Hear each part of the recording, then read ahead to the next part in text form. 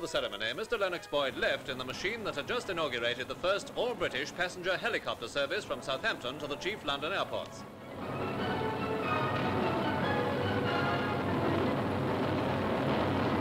And that same evening, the Minister introduced new regulations for helicopter travel over central London.